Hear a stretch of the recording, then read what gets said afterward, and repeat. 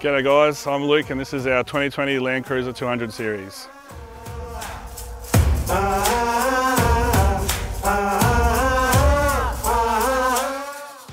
We've built this mainly for touring as we're travelling to the Kimberleys later in the year for 3 months and we'll be towing our lifestyle Recon R2.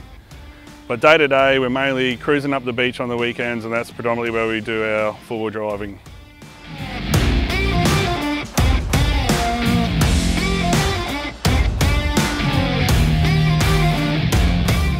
On the front we've got the off-road animal predator bar and it's got the stealth hoop with the 2 steady LED light bars in it. Underneath we have the custom off-road bash plates that run all the way back to the sump and the transfer case. Suspension wise we've got a King 2.5 remote res all the way around, airbag man, coil helpers in the rear, Blackhawk upper control arms at the front.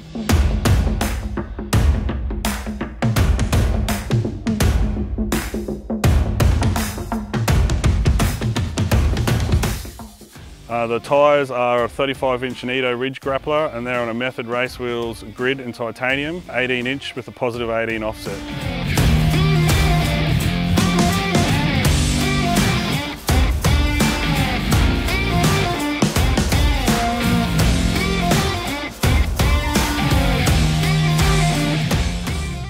On the roof we have a Rhino platform on the backbone system. On the side of that is our Bushwhacker 270-degree awning, which when we're cruising up the beach, that's our favourite mod to use.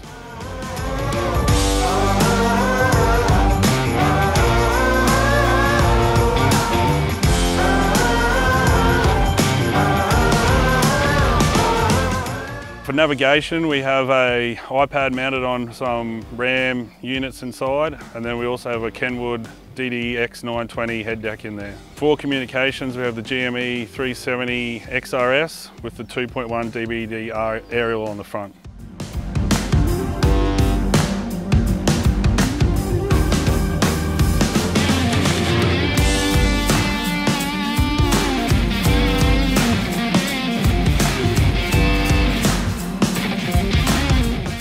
Snorkel is a 5-inch short entry Vogue industry snorkel and that's just plumbed into our standard airbox. Under the bonnet we have a Process West catch can, Direction Plus pre-fill filter and also diff breathers, transfer and transmission breathers from Blackhawk.